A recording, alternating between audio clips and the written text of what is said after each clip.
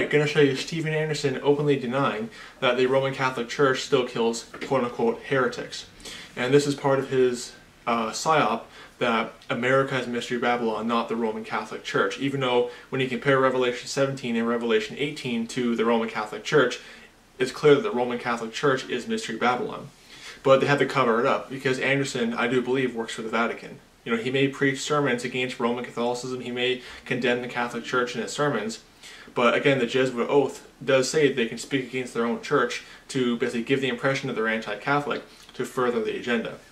So he may preach against Roman Catholicism, but he's peddling one of the common Catholic lies, and one of the things the Catholic Church does not want you to know, that their church is Mystery Babylon according to Scripture.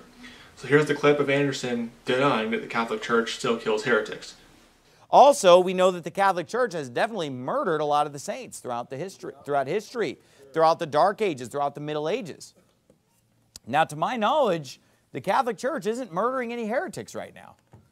They stopped doing that about 200 years ago.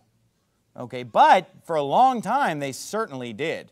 And they were what? A manifestation of Babylon, drunken with the blood of the saints, drunken with the blood of the prophets of Jesus. So he says the Catholic Church, they were killing heretics in the past, but they don't kill heretics anymore. You know, they weren't killing heretics for 200 years. That shows a very gross ignorance of history. The best example of the Catholic Church still killing heretics well beyond the 1800s, which is when the Inquisition supposedly ended, the early 1800s, is the Catholic Ustashi in Croatia. The Catholic Ustashi was a fascist Roman Catholic militia, essentially, and they committed a genocide against the Greek Orthodox Serbians, as well as Jews and others. And this is a perfect example of the Ustashi, the perfect example of the Roman Catholic Church killing heretics, using the Ustashi to kill heretics. The Ustashi were heavily Roman Catholic. And you can see pictures and that kind of stuff of them forcefully converting Serbs to Catholicism and their leaders meeting with Catholics and meeting with Nazis and stuff.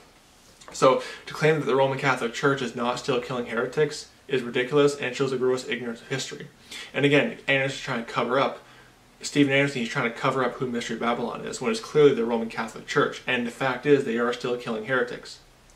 That's just a basic historical fact. The Inquisition did not end in the early 1800s. They still are waging a secret war against those who oppose the Roman Catholic Church, Bible believers essentially. So don't be deceived by this new IFB cult. May the grace of our Lord Jesus Christ be with all the brethren. Goodbye.